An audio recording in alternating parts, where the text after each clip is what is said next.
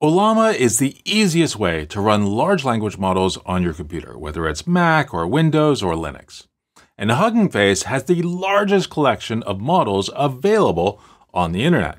And it's always been easy to grab any GGUF file and many other formats of models from Hugging Face and import it into Ollama, but now Hugging Face has made it even easier to get GGUF models that are hosted on Hugging Face installed and up and running on Ollama.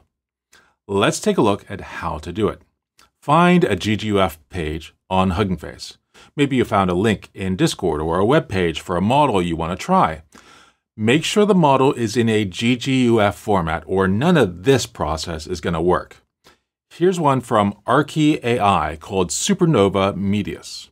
Archie is a company working on some neat ideas, and you can find more about them at archie.ai. I assume that's how you pronounce it. Archie? RC? Ah. So come up to the top of the page and click the copy button by the name.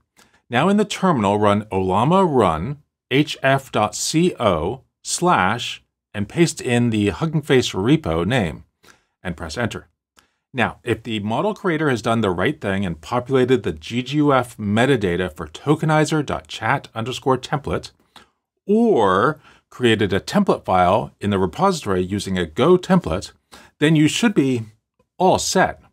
In fact, this was the hardest part of creating a model in the past, finding the right template. Now, it's possible, and more common than I'd like, that the model had one template and then was fine-tuned on a new template, but that wasn't saved to the model. Or that the template never got saved to tokenizer.chat_template at all. There's no requirement for it to be there. So if you get all sorts of weird output, you'll need to create a model file that corrects the template. But let's hope that you don't hit that case. You know where you don't normally get a lot of weird output?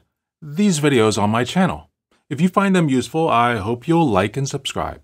It makes an amazing difference, and I appreciate every single one of you for doing it. I'm Matt Williams, and I was a founding member of the Ollama team.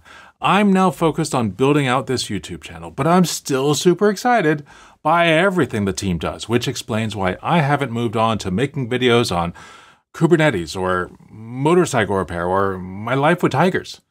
If this is your first introduction to Ollama, visit ollama.com and click the big button in the middle to get started. It's a lot of fun, and we're glad to have you here. If the repo has multiple quantizations, then in most cases you can just add a colon to the end and type in the standard quantization label. And you can use this model name that starts with hf.co or huggingface.com anywhere that you used model names before. Want to remove that new model? Ollama rm hf.co and that repo name that we pasted in before. Want to create a new model that uses Supernova but adds a new system prompt or temperature? Create a model file, and for your from line, specify hf.co/archie-ai/supernova-medius-gguf, and then add your system prompt and any other details you want to change. Now, Ollama create sn-f supernova.modelfile, or whatever you called that model file before, and you now have a new model called sn. And there is nothing special about the Ollama CLI. Any UI that uses the Ollama API should work as is. I just tried it in Page Assist, a cool UI that runs as a Chrome extension, and it worked perfectly well.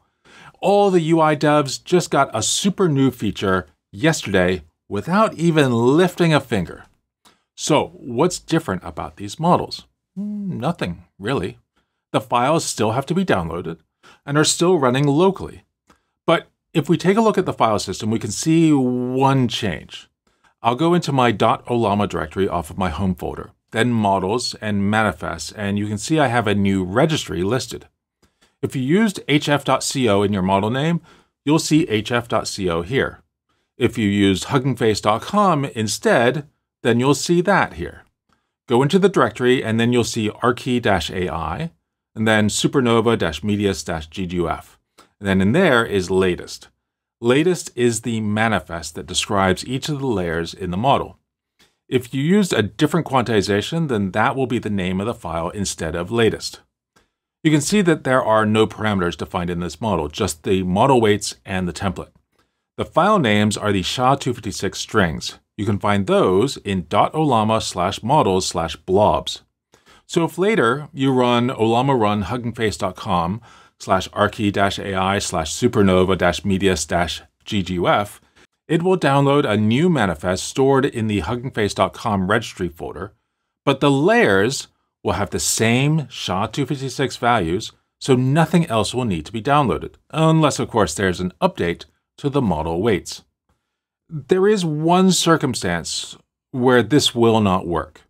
If the model authors on Hugging Face required some sort of login, or accepting a license, or it's a private model, it won't be able to use this new process, and instead you'll have to use the old process for importing models.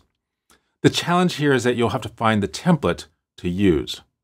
Once you do, you can download the GGUF file, specify the file in the from directive, and then add the template to the file.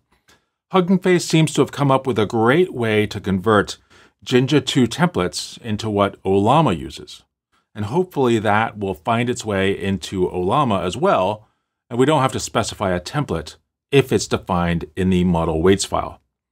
But looking around, many models don't have the template defined in the model anyway. So how do we see if the template is defined in the weights file? Let's take a look at Supernova. Next to every GGUF file is a little button with 2 G's in it. Scroll down and you'll find tokenizer.chat_template.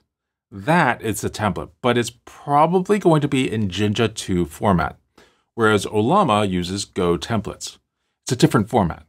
Optionally, the maker of the model can also add a template file with the template in Go template format, and it will get added to the model.